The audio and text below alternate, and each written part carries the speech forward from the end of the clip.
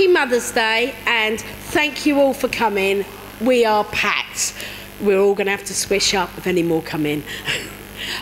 It's a wonderful day today to celebrate Ian's 10th anniversary with us. And we're looking at our pictures, and boy, do we look young. So, fabulous that you're all here. Everything is in the notices. All I've really got to say is thank you for everybody who came to the International Food Evening and shared their ethnicity, and fabulous that we all could attend that. I have got one thing to say, and Ian might tell you anyway, but the Bishop has appointed a new Archdeacon of the Mearn. So it's been a little while waiting since, I can't even remember the last gentleman's name. No, it's gone. Gavin, that was it. Gavin Collins, yes. It's been a while since he's gone. We've now got Canon Catherine Percival. That's a new name, isn't it? Apparently she's currently Canon Chancellor and Vice Dean at Portsmouth Cathedral. So, new name. I'm sure she will in due time come and visit us. But we shall enjoy the service. Do stay afterwards for a celebration drink with Ian. And we'll start the service in prayer. Thank you.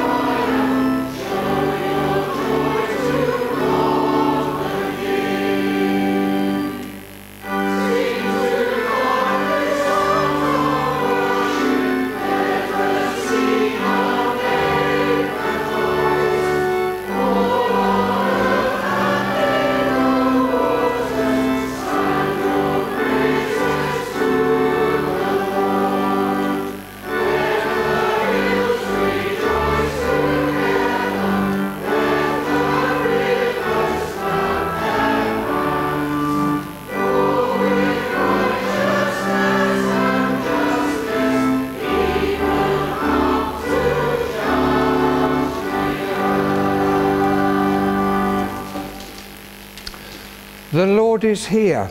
His Spirit is with us. Grace and peace to you from God our Father and the Lord Jesus Christ. Amen. Good morning and welcome to our service today. Please sit down. Today is the fourth Sunday of Lent. It's also Mothering Sunday, and importantly it's the day we mark the 10-year anniversary of our Vicar Ian and his wife Marilyn being with us in the parish. 10 years of humble, faithful, committed and loyal service is certainly worth celebrating.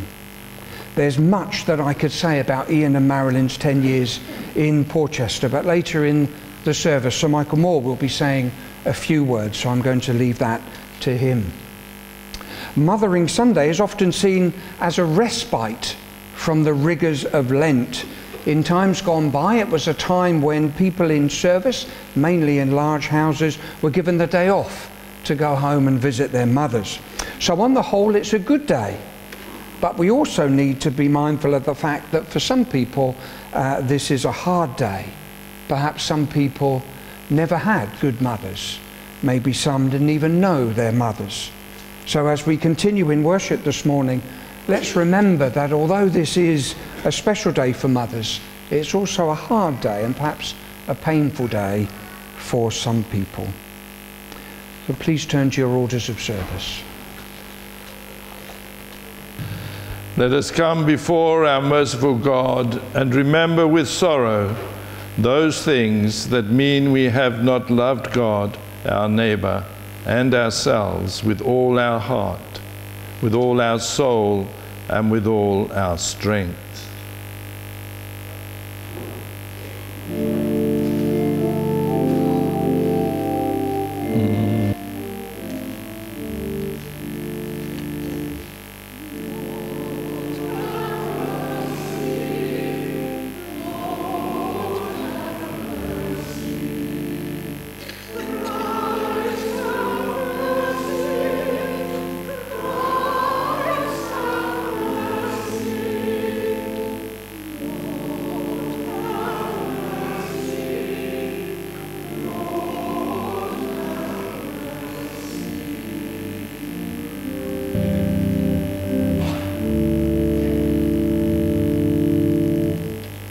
O God of life, eternity cannot hold you, nor can our little words catch the magnificence of your greatness.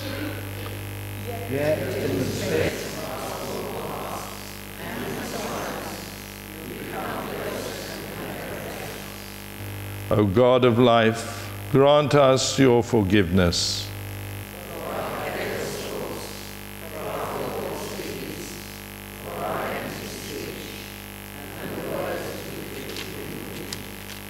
O God of life, grant us your forgiveness.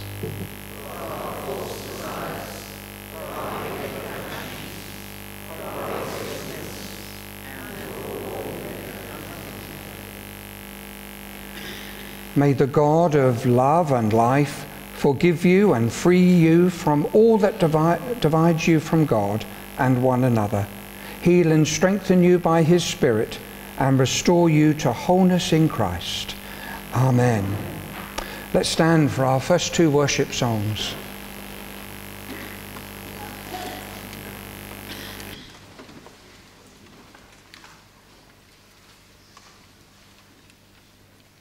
Our God is a great big God. Our God is a great big God. Our God is a great big God, and he holds us in his hands. Our God is a great big God. Our God is a great big God.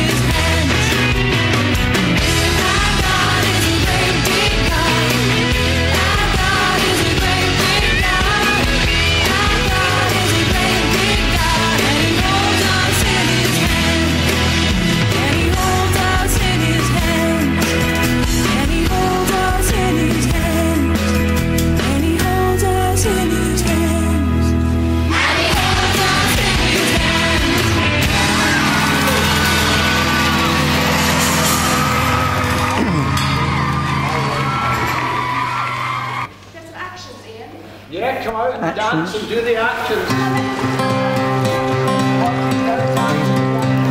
In my wrestling and in my doubts, in my failures, you won't walk out. Your great love will lead me through. You are the peace in my troubled sea. Whoa, you are the peace in my troubled sea. In the silence, you won't let go. In the questions, your truth will hold. Your great love will lead me through. You are the peace in my troubled sea. Whoa, you are the peace in my troubled sea. My lighthouse, shining in the darkness, I will follow you. Oh, my lighthouse, I will trust the promise. You will carry me safe to shore.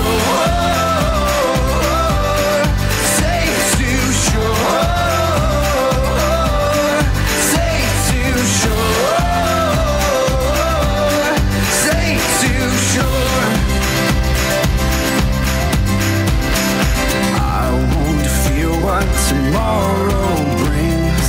With each morning I'll rise and sing. My God's love will lead me through. You are the peace in my troubled sea. Whoa, you are the peace in my troubled sea. Oh, you are my light, my lighthouse, shining in the darkness.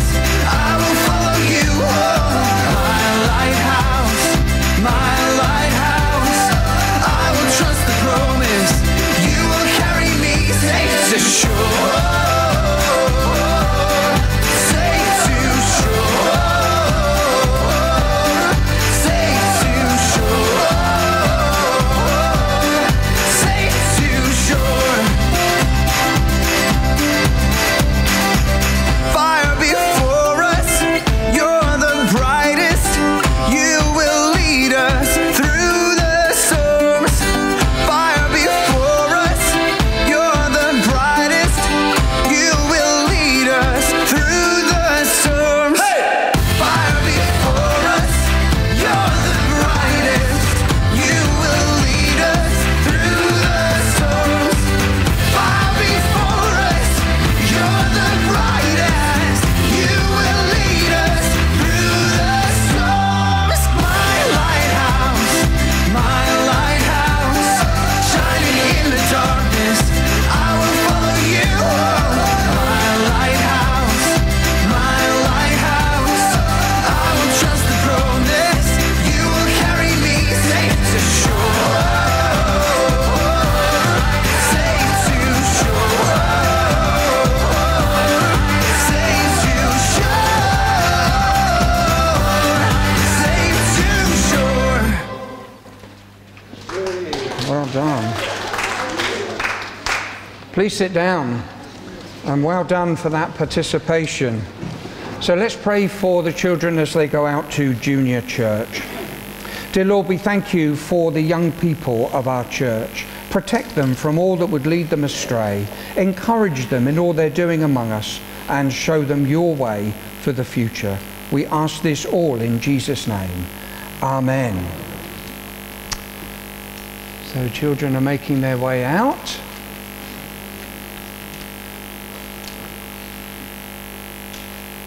And then we will continue with a special prayer for today. Almighty and generous God, by whose risen and ascending Son, gifts and ministries are given for the building up of Christ's body, the church, the preaching of the gospel, and the care of your people. Grant to all of us a sense of our calling and ministry, that we may serve you in holiness and truth, and by your Spirit in us, make your glory known in all the world, through Jesus Christ our Lord. Amen. And we now have our readings.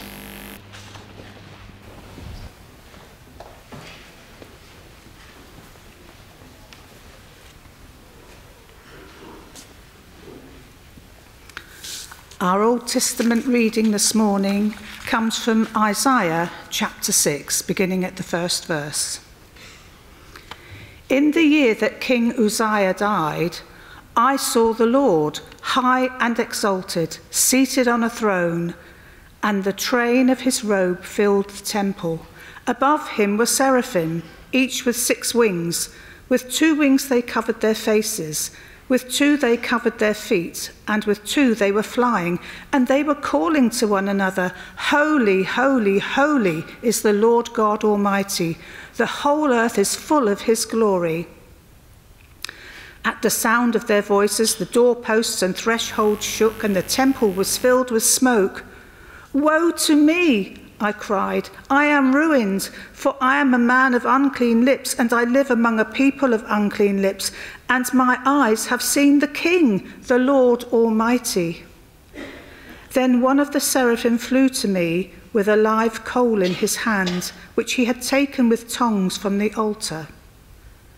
With it he touched my mouth and said, See, this has touched your lips, your guilt is taken away and your sin atoned for. Then I heard the voice of the Lord saying, Whom shall I send, and who will go for us? And I said, Here am I, send me. This is the word of the Lord. The next reading is from the book of Philippians, beginning at chapter 1, beginning at verse 1. From Paul and Timothy, servants of Christ Jesus, to all God's holy people in Christ Jesus at Philippi, together with the overseers and deacons, grace and peace to you from God our Father and the Lord Jesus Christ.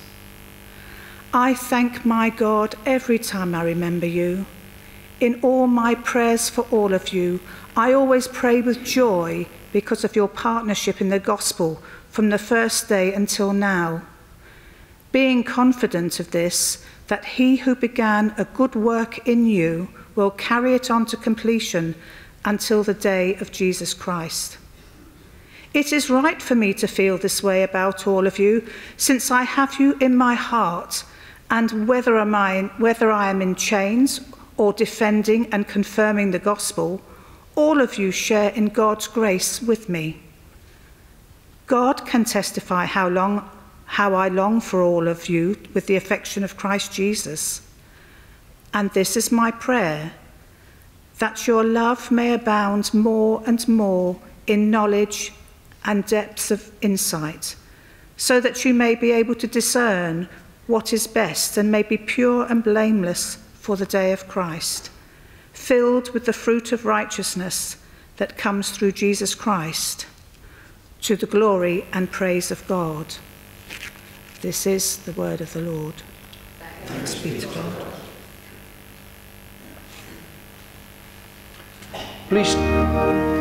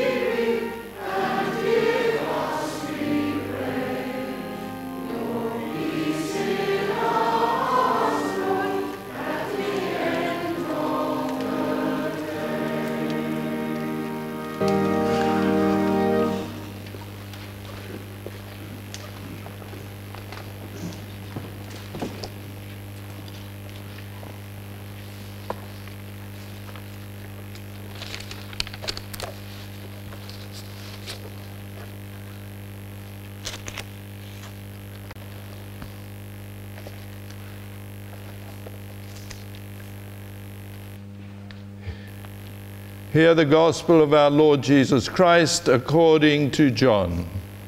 Glory to you, O Lord. Jesus said, I am the true vine, and my Father is the gardener. He cuts off every branch in me that bears no fruit, while every branch that does bear fruit, he prunes so that it will be given more fruit. You are already clean because of the word I have spoken to you. Remain in me, as I also remain in you. No branch can bear fruit by itself. It must remain in the vine. Neither can you bear fruit unless you remain in me. I am the vine, you are the branches. If you remain in me and I in you, you will bear much fruit. Apart from me, you can do nothing. If you do not remain in me, you are like a branch that is thrown away and withers. Such branches are picked up, thrown into the fire, and burnt. If you remain in me and my words remain in you, ask whatever you wish, and it will be done for you. This is to my Father's glory, that you bear much fruit, showing yourselves to be my disciples. As the Father has loved me, so have I loved you. Now remain in my love. If you keep my commands, you will remain in my love, just as I have kept my Father's commands and remain in his love. I have told you this so that my joy may be in you and that your joy may be complete. My command is this: love each other as I have loved you. Greater love has no one than this, to lay down one's life for one's friends. You are my friends if you do what I command. I no longer call you servants, because a servant does not know his master's business. Instead, I have called you friends, for everything that I have learned from my Father, I have made known to you. You did not choose me, but I chose you and appointed you, so that you might go and bear fruit, fruit that will last. This is the gospel of the Lord. Praise to you, O Christ.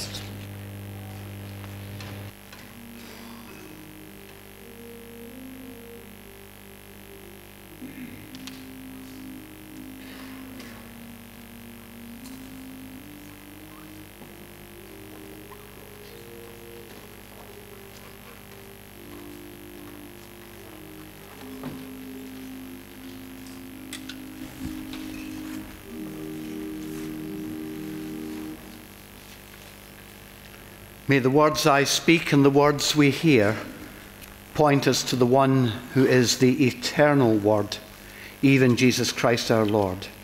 Amen.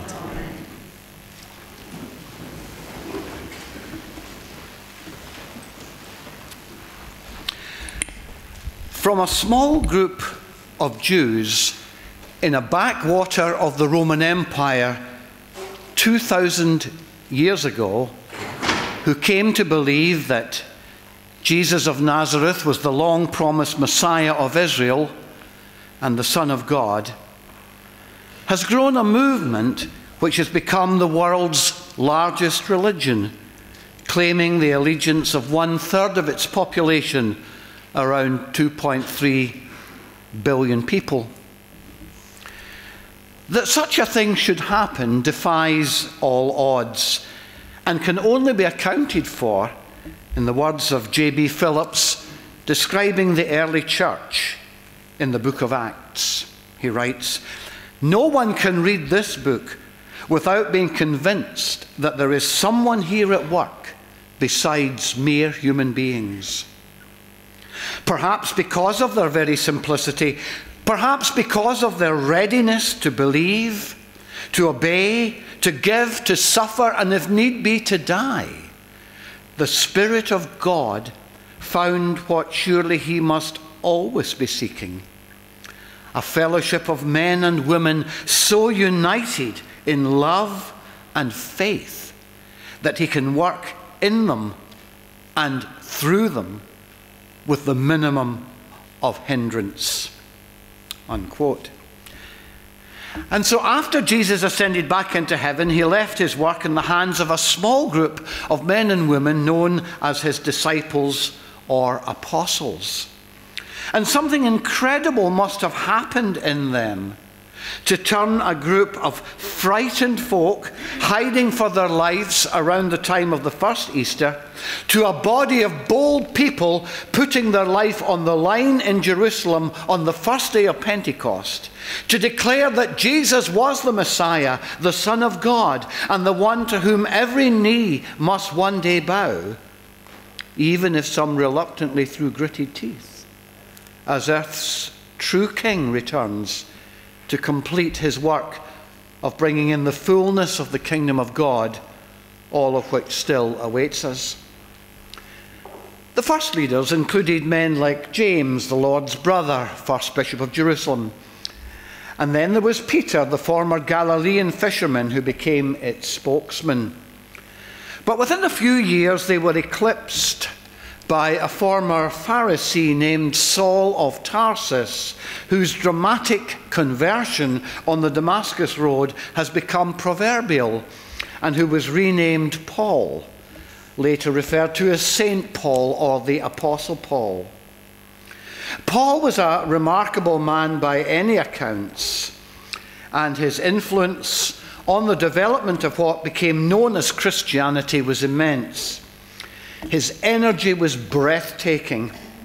He undertook 3 missionary journeys around the Mediterranean, winning thousands of converts to Jesus, founding dozens of churches, and encouraging, teaching, and building up many more. He was, against all the odds, a great survivor. Tim told me that in a few weeks' time he's going on a holiday round the Mediterranean to follow in the footsteps of St. Paul. Get ready for this. Writing to the Corinthian church some years later, St. Paul gives us a snapshot of his footsteps. He writes, "I have worked much harder. I have been in prison more frequently, been flogged more severely, have been exposed to death again and again. 5 times I received 39 lashes. 3 times I was beaten with rods. Once I was pelted with stones. 3 times I was shipwrecked. I spent a night and a day in the open sea. I have been constantly on the move. I have been in danger from rivers, in danger from bandits, in danger from my fellow Jews, in danger from Gentiles, in danger in the city, in danger in the country, in danger at sea, and in danger from false believers. I have labored and toiled and often gone without sleep. I have known hunger and thirst. I have often gone without food. I have been cold and naked. And besides everything else, I face daily the pressure of my concern for all the churches." Unquote. So, you want to follow in the footsteps of St. Paul? Yeah, he must have picked the wrong travel agent. And also from the pen of Paul has come half the New Testament, having written 13 out of its 27 books. And this includes many famous passages, particularly 1 Corinthians 13, his definition of love, which has become the most popular reading at weddings. Well, you would have thought then that everybody in the churches just loved him and appreciated him and got on well with him. Wouldn't you think that? What a man of God. Well, it appears from reading several of the letters in the New Testament that he could be very difficult to work with, and I suppose to live with. There may be reasons why he wasn't married. Some didn't like him because he wasn't Peter, the apostle. Some didn't like him because he wasn't Jesus. He tells us this in 1 Corinthians 1. Others found some of the things he said rather harsh. He could be blunt. He called a spade a spade. He didn't mess about. He got straight to the point. Some didn't think much of him as a person. They didn't think he came up to the mark very much. Wasn't really like the 12 first apostles, was he? He was a kind of second rank Johnny come lately. He didn't suffer fools gladly, and he had big fallouts with other leaders in the church, like Peter one day, and on another occasion with Barnabas. And so unpopular was he that in his last letter, in 2 Timothy, he may have been exaggerating, but it was how he felt. He says, "Everybody has deserted me. Everybody has deserted me. Nobody loves me. Only Luke. He's the only one that's hung around." But you know, perhaps that's the way it was to be in the purposes of God. Perhaps God delights in using flawed human beings, imperfect pastors, leaders lacking in many areas, in order that we leaders might realize that we are not a group of one-man bands in need of no one else, and that we might discover, if we hadn't already, that there is someone else at work here in the church besides mere human beings. Most of his letters in the New Testament are to churches which needed sorting out. Some of these churches caused him much pain and anguish. But there was one church that he was particularly fond of and incredibly positive about. In fact, it was the only church that he actually had nothing to moan about. I reckon it must have been his favourite one. And that was the church at the Greek port city of Philippi on the Aegean coast. Now, they weren't perfect. Just as he wasn't perfect, they weren't perfect. For example, there were two women who weren't getting on. And he implores them to be reconciled for the sake of the gospel. But you know, if that's all that was wrong, two women bickering with each other, then I reckon that was as near a perfect church to what you could get. Writing to the Philippians from prison some years later, from which we get Paul's letter to the Philippians in the New Testament, he says that when he thinks of them, and he often did, it wasn't with a heavy heart or with regret or pain, but rather, he says, every time I remember you, I constantly pray with joy. And he adds the reason for that in verse 5, because of your partnership in the gospel. Because of your partnership in the gospel. Alexander MacLaren, a 19th century preacher, commenting on this verse said, quote, "If all men in pulpits could say what Paul said of the Philippians, and if all people in the pews deserved to have it said of them, the world would feel the power of a quickened church." The world would feel the power of a quickened church. Not all clergy, however, can remember their former churches or present one with joy. For sometimes their ministry has been marked with conflict, various groups fighting for the ascendancy, many under-table agendas of people wanting what they want and not satisfied till they get it. And so many have left and gone elsewhere or retired, having felt unappreciated and even demoralized. Well, I've been in ministry now for over 40 years. I've had 7 different church appointments and seen them all off. None of them got rid of me. The difficult one went, the difficult ones went before I went. I had 5 of the 7, 5 of them were as an incumbent or a minister of the church. So this is my 5th pastorate or incumbency.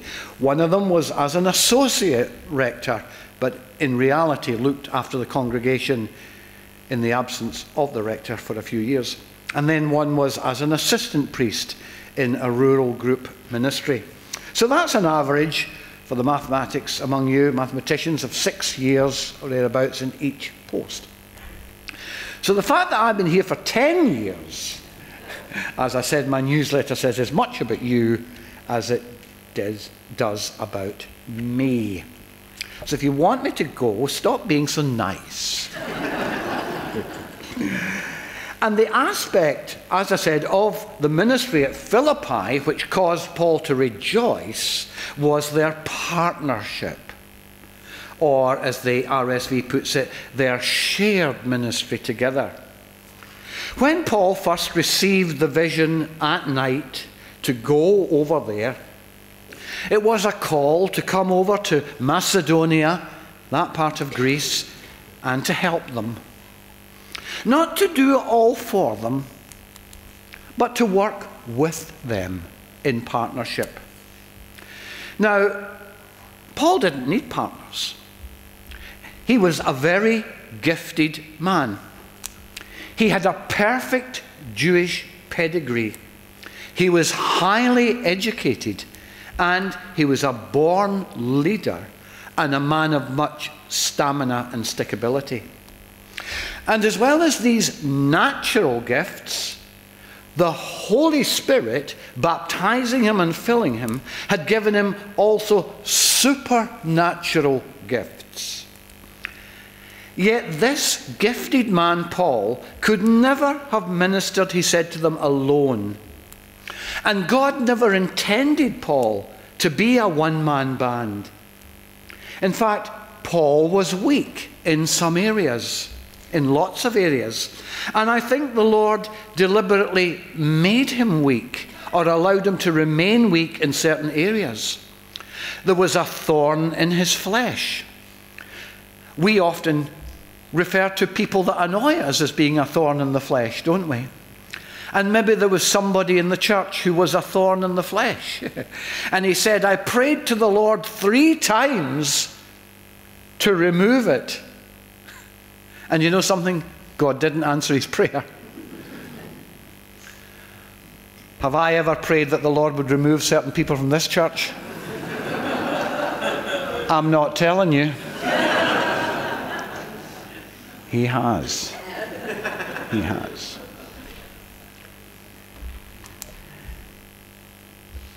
Paul was deliberately weak, and God said, I'm not going to remove the thorn of the flesh.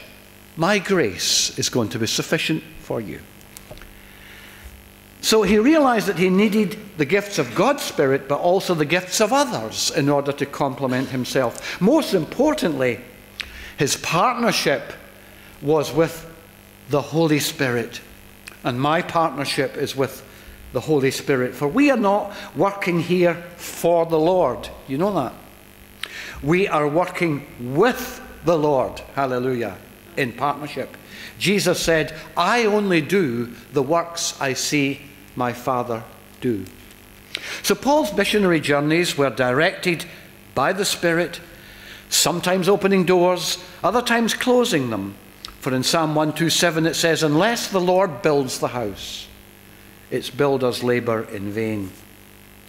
As Adam said at the start of the service, today is Mothering Sunday.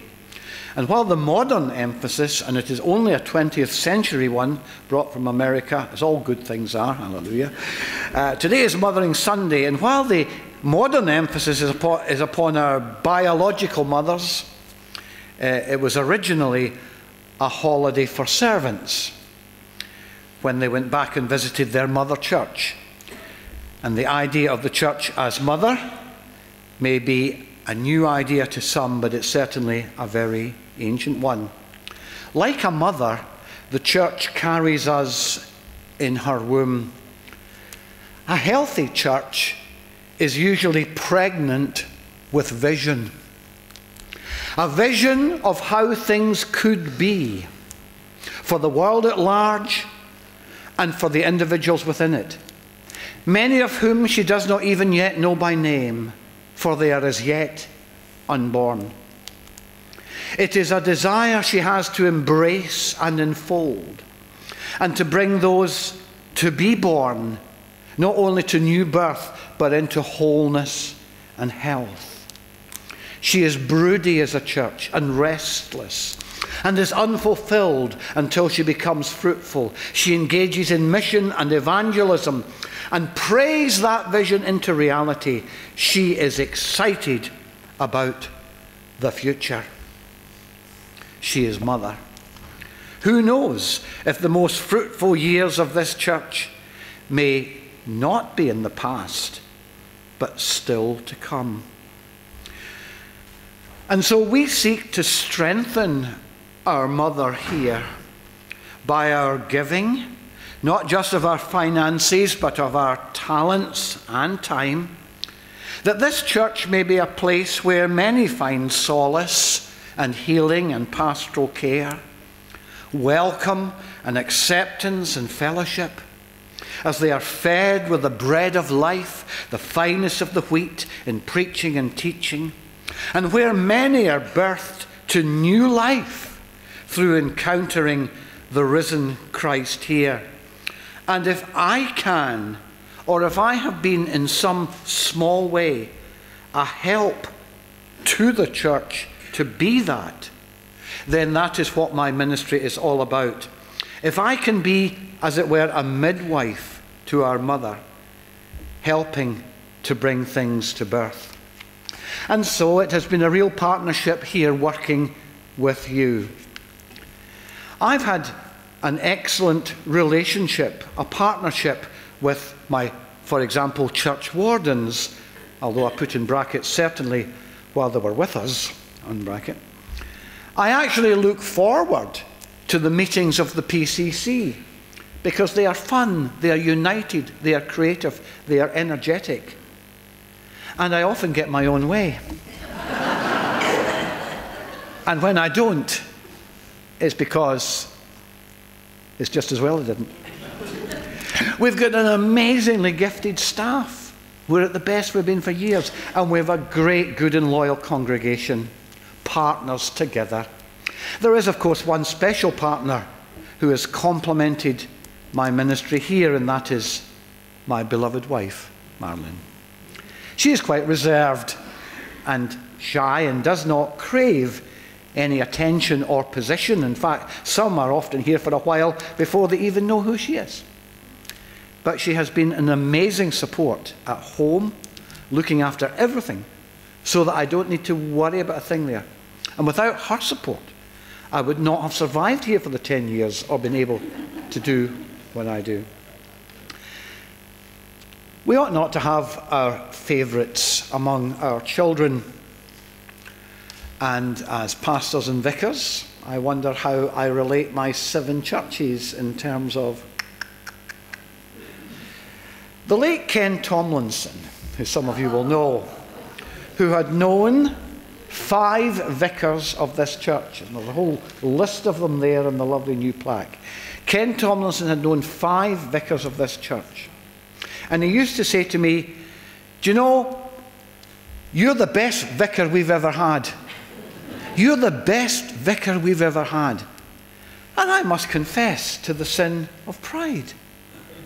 And I felt quite bolstered by that, until someone had a word in my ear.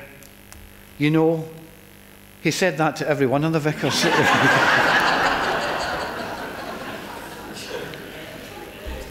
As to the best church I've ever had, well, I couldn't possibly say. Finally, my whole testimony, my statement of faith, my CV, my raison d'etre, my faith, is summed up in the final verse of one of the communion hymns that we will either sing or listen to today. To this I hold. My hope is only Jesus. All the glory evermore to him. When the race is complete, still my lips shall repeat, yet not I, but through Christ in me. Amen. Amen.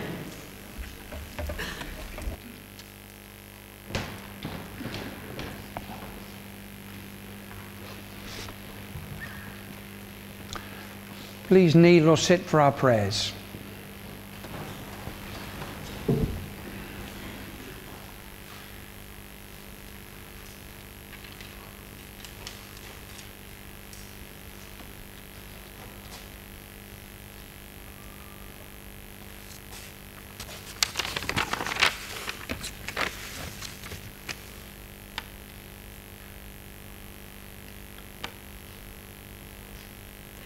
There's a wideness in God's mercy, like the wideness of the sea. There's a kindness in his justice which is more than liberty.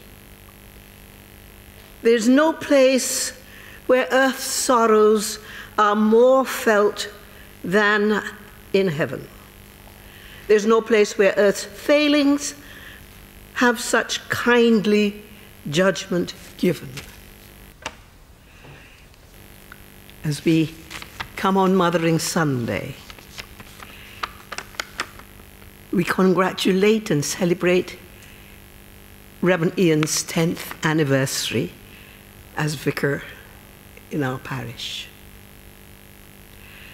And so, let us pray for the church and for the world, and let us thank God for his goodness, praying for all who bring the mothering, caring, nurturing love of Jesus into all relationships, to love each other as he loves us. His nourishing, caring love. So Lord, hear us. Lord, graciously hear us. Almighty and loving God and Father, give us thankful hearts for all who respond to your call to follow Jesus in loving service, leading in ministry and worship, preaching in the power of the Holy Spirit, united in love and faith, proclaiming your ways and purposes for all people, the good news of our risen Lord Christ. Lord, hear us.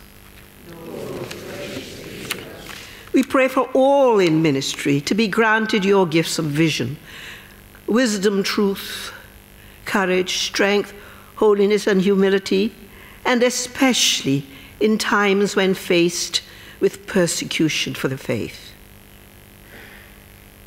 Leading us into ministry, the truly nurturing, mothering love that longs for the best healing, encouraging growth for each other. Lord, hear us.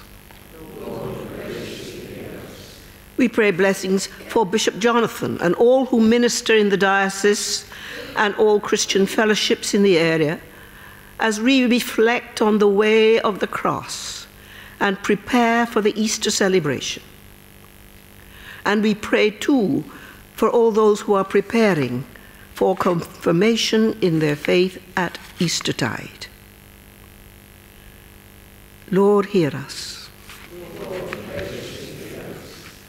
Today, Lord, we give especial thanks for Reverend Ian, for his amazing energy, humor, faithful, not perfect, but called, his dedication to his calling into your service and ministry in this place and throughout his life, and especially here during the last 10 years. Father, continue to bless him with your saving grace, light, and wisdom.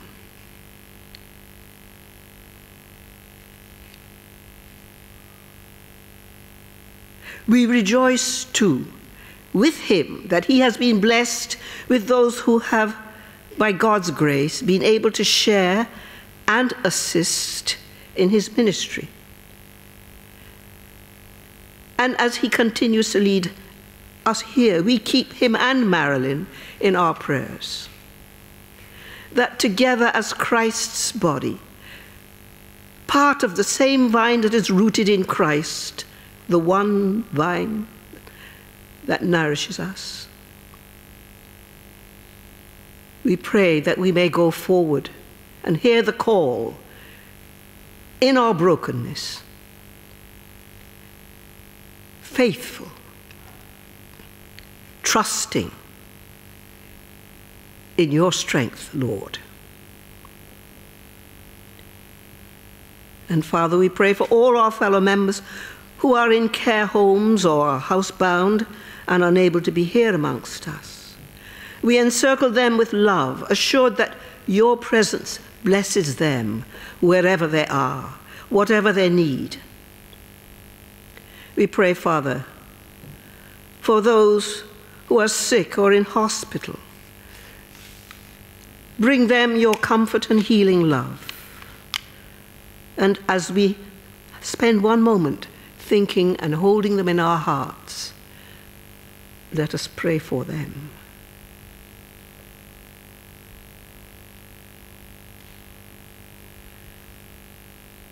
Lord, hear us.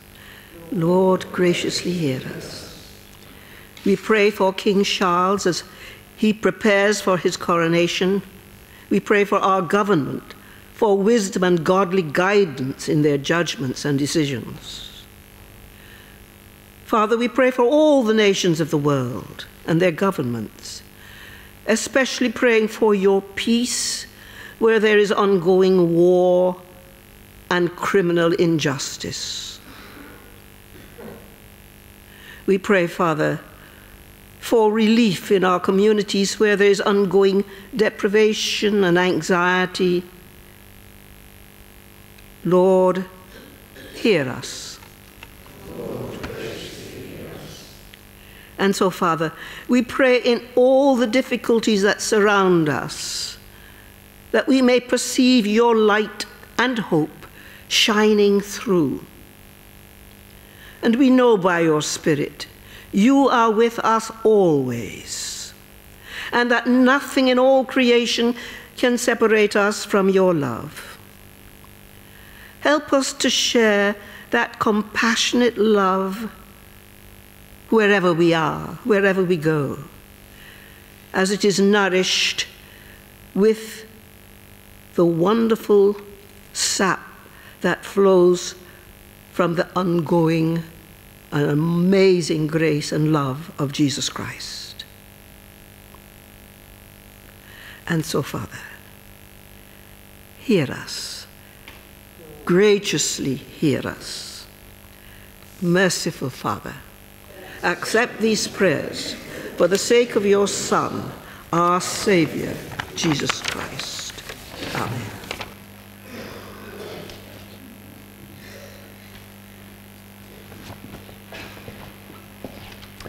Let's stand for the peace. Blessed are the peacemakers, for they shall be called children of God. We meet in the name of Christ and share his peace. The peace of the Lord be always with you. And also with you. Let us offer one another a sign of peace.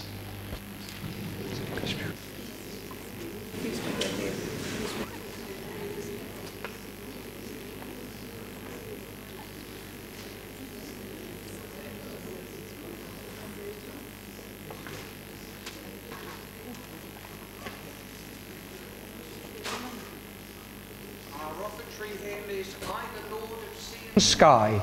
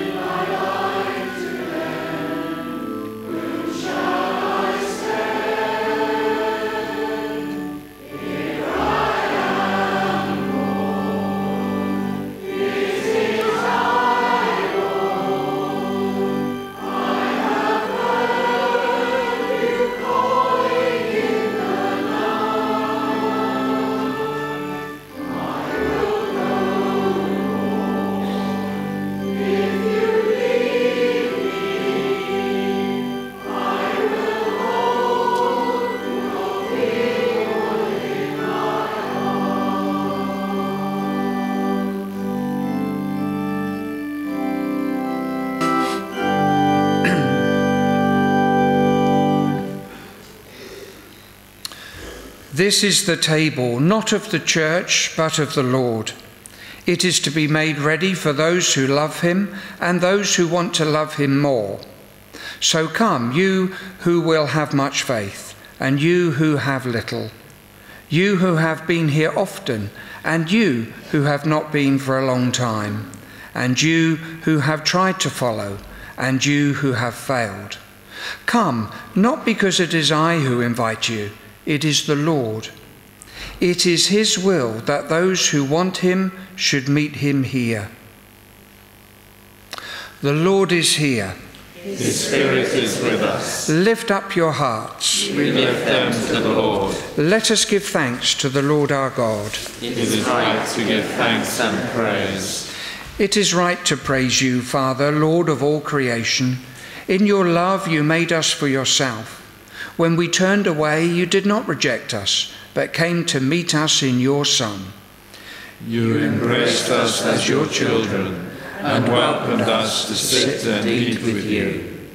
In Christ you shared our life, that we might live in him and he in us. He opened his arms of love upon the cross and made for all the perfect sacrifice for sin.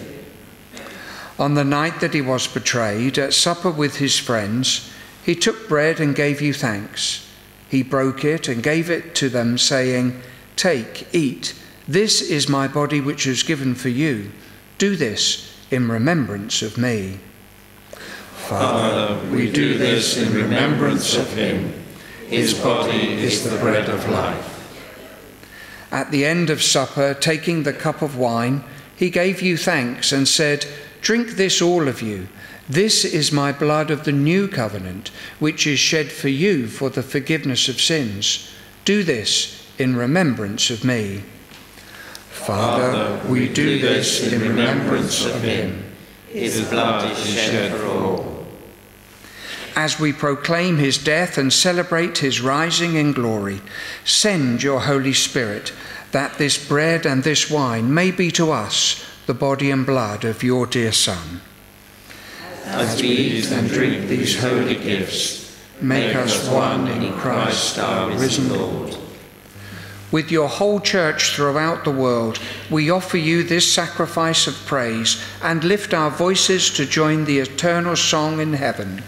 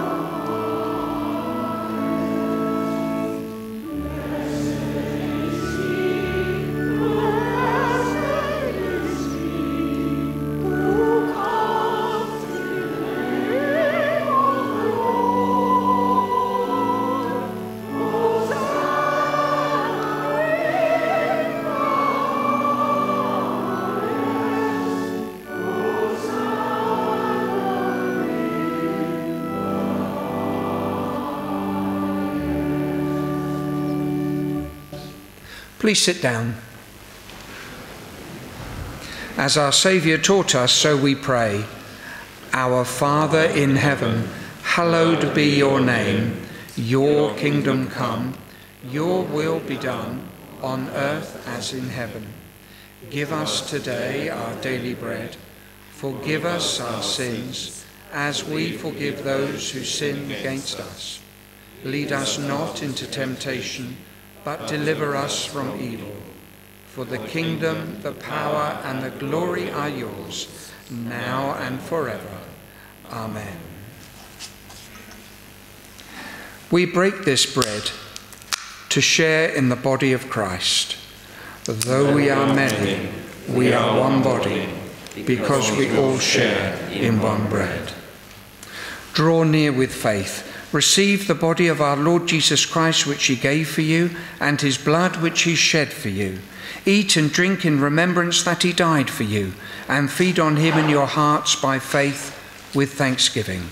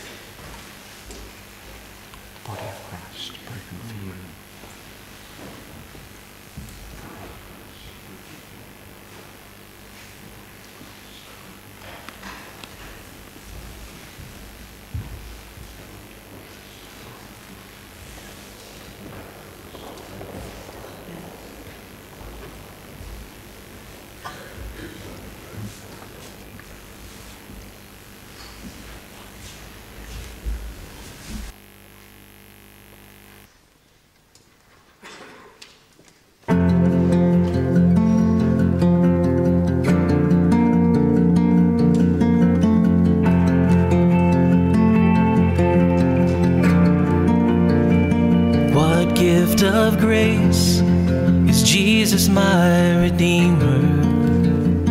There is no more for heaven now to give. He is my joy, my righteousness and freedom, my steadfast love, my deep and boundless peace. To this I hold, my hope is only Jesus, for my life is wholly bound to His. Oh, how strange and divine, I can sing, all is mine, yet not I, but through Christ in me.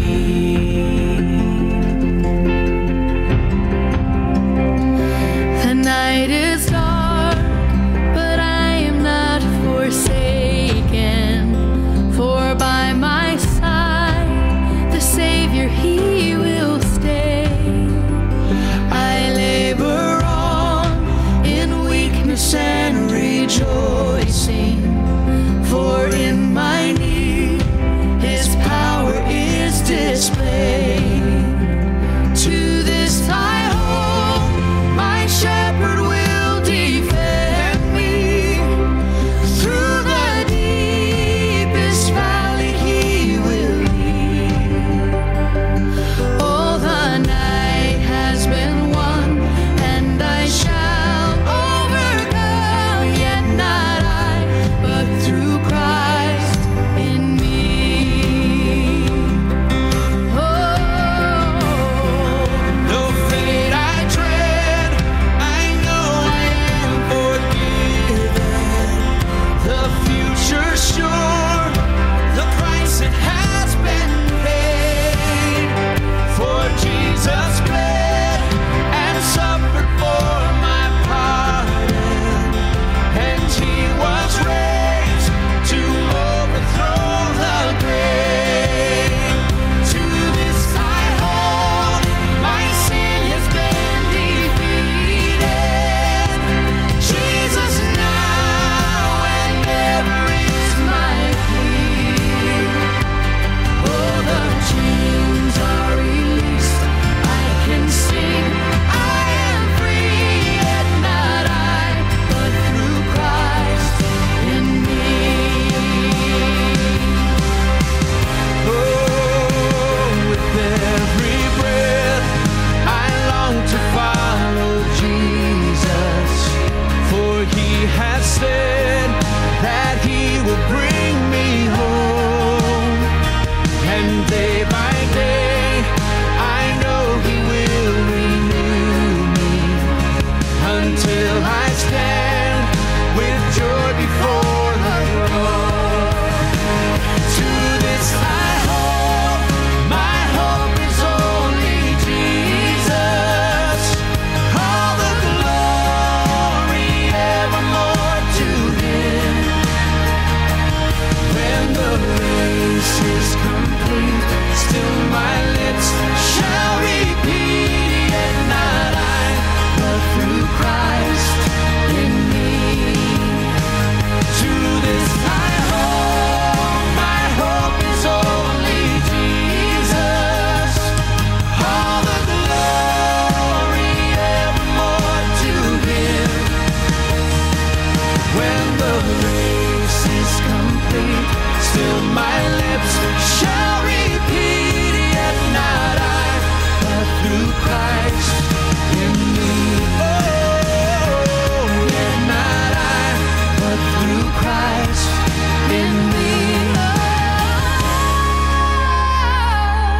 yet not I, but through Christ in me.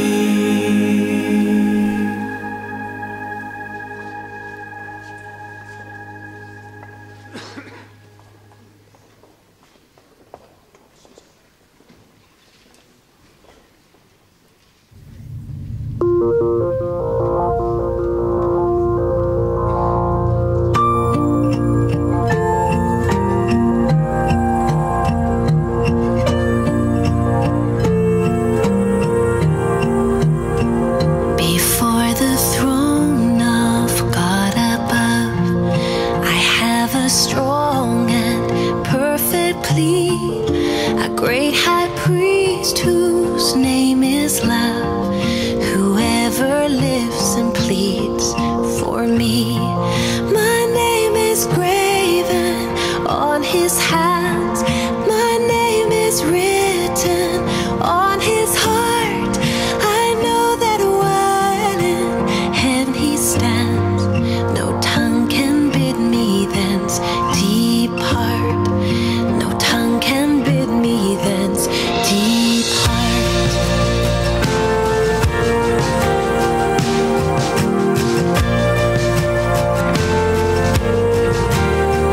When Satan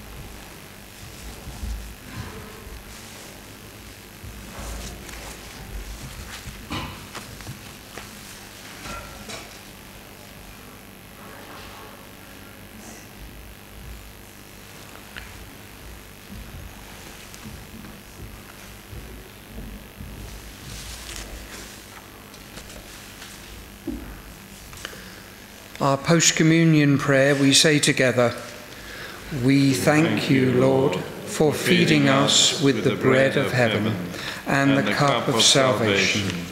Keep us in your grace, and at the coming of Christ in glory, bring us with your saints into the life of your kingdom. Amen." Before Sir Michael comes up to say a few words, I have one banns of marriage. I published the banns of marriage between Robert Alexander Hall and Rebecca Amy Malone, both of All Saints Denmead, wishing to marry here by virtue of a qualifying connection. If any of you know cause or just impediment why these two persons should not be joined together in holy matrimony, ye are to declare it. This is for the second time of asking. Let's pray for this couple. Heavenly Father, we lift this couple to you, and we pray that as they draw closer to their wedding day, they may draw closer to you. And we ask this in Jesus' name. Amen. Sir Michael.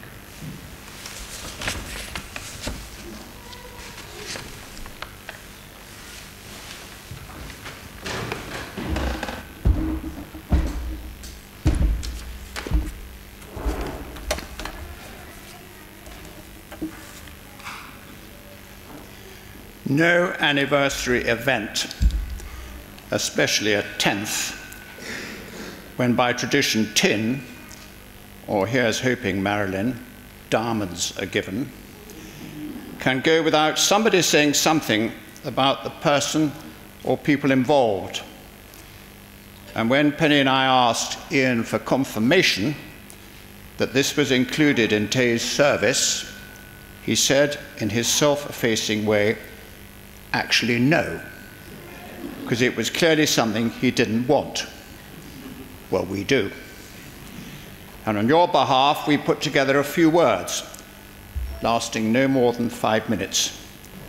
A good deal shorter, I have to say, than some of his sermons. But that said, I've never seen anyone falling asleep in them, and we all know they are heartfelt, sincere, with a light touch of humour, and inspiring, even if they are in Scottish, which I'm still trying to get to grips with after 10 years. I'm of course aware that this being Mothering Sunday, a number of fathers will not be listening to me, as they'll be fretting about the breakfast in bed they forgot, the flowers which have yet to be bought, and of course how to do the lunch, some no doubt having graduated from the never boiled an egg school of housekeeping. Ian has that great leadership skill of delegation. Get on with it. But the ultimate responsibility rests with him. If things go well, nothing is said. If people don't like it, they will go straight to him. So he needs to be on the ball, and he is. And we read that he gets 20 emails a day, and none of us will believe that all of them are saying, "Have a nice day." As an international football referee said, that when taking a decision at Wembley, half the crowd will think him right, and half will know he's wrong. And that's where Ian has done so well. His guiding hand on the tiller, and let's not forget he's also a naval chaplain, so he knows his port from his starboard, or rather he should know his port from his starboard, has steered us into safe and new pastures. St. Mary's doings have changed dramatically, if not completely, since his arrival. Look at his monthly newsletter, at the huge number of events going on. Look at church attendance, 40 at the 8 o'clock. My many naval friends who are church wardens or treasurers tell me that in their church they are lucky to see half that number at the main service, and most of them have to share vicars. When you inspect a worship, a glance at the notice boards will tell you a lot. Are they neat and up to date? Well, look at ours outside, and look at ours inside. And on that subject, I unreservedly go off-piste, because you need to know that one of our congregation, who over the years has done so much for the church, including the building of the inside notice board, Richard Andrews, BEM, has received a personal invitation to attend the coronation of King Charles at Westminster Abbey. Ian is also the area dean and is very, very busy. But more importantly, he knows and remembers our names. He is not only our shepherd, he is our friend, and in his own words, a midwife. Being a vicar is not easy, and he's had far more difficult issues to contend with than many of you will ever know. But he has never lost his sense of humour.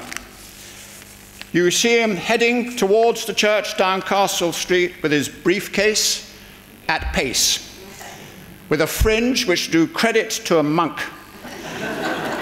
And you will be surprised to hear that he's occasionally been seen running in Hospital Lane, not all that often, mind you, and in athletic gear. Not my sort of athletic gear, but there's no accounting for taste. He has been supported so loyally by Marilyn, and they know everything that's going on in the community. If it's happening, they'll be there. And he will not be averse to a glass of red wine or the occasional whiskey. And he loves a chat with all and sundry, church or non-church goers alike. He has or has been involved with the sailing club. He is sought after speaker at the Porchester and Civic Societies on a range of subjects not at all associated with the cloth, and he is very well read and could give the other contestants a run for their money on Mastermind. And as his chosen subject, I suspect, might be famous Scottish rugby wins over England. I suspect there will not be many questions. I know of no greater tribute than to say I want him doing my funeral, and many of you will wish the same. I fly no flag for what many of the senior bureaucrats of the Church of England do, especially putting in costly managers at the expense of vicars and curates, who are after all what it's all about. And despite what our wonderful bishop has said about Ian staying on as long as he likes, I have no idea what the new policy might emerge from Lambeth Palace out of the blue. And I have just one message for them. The best vicar in the business is right here in St. Mary's. And mess with him or try to take him away, and you'll have to take every one of us on. And we're a pretty strong congregation. So, Ian Meredith, happy birthday. And a good neighbour will speak, Ian, good on you, mate.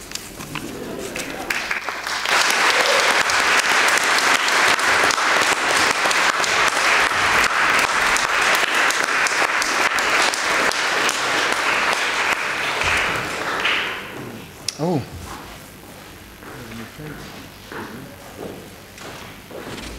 The cake.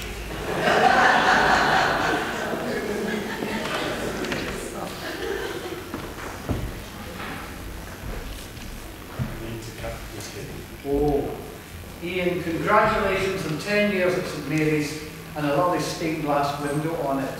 Let me see that. No end date. No.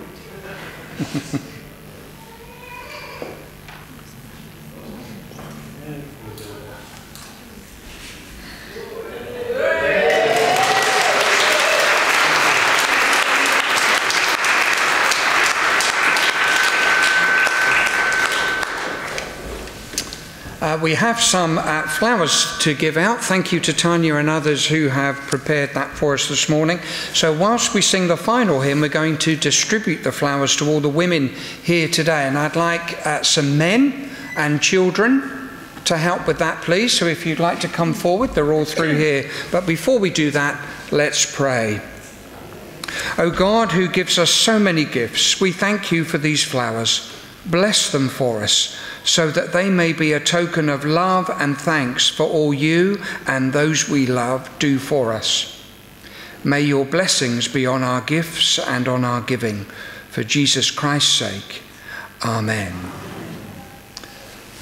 Children, well done. Thank you for doing this, to all of the ladies.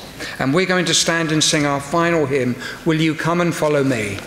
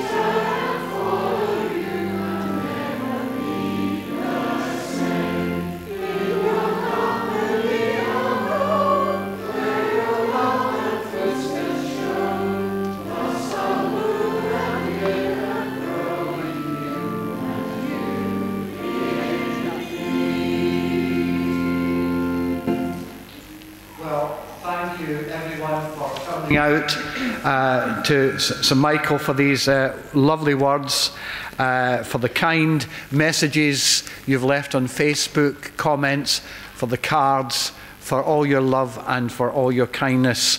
If you're not rushing away, and I know that many of you are because we are aware it's Mother's Day, do stay behind for a glass of wine or a soft drink or tea and coffee, and also to have some cake as well. If things are a bit full in the church, do spread out into the churchyard if the weather's nice, or out into the new room itself. And so may I bless you all in the Lord's name as you go. Christ give you grace to grow in holiness, to deny yourselves, take up your cross and follow him. And the blessing of God Almighty, the Father, the Son, and the Holy Spirit be among you and remain with you always. Amen. Go in peace to love and serve the Lord. In the name of Christ. Amen.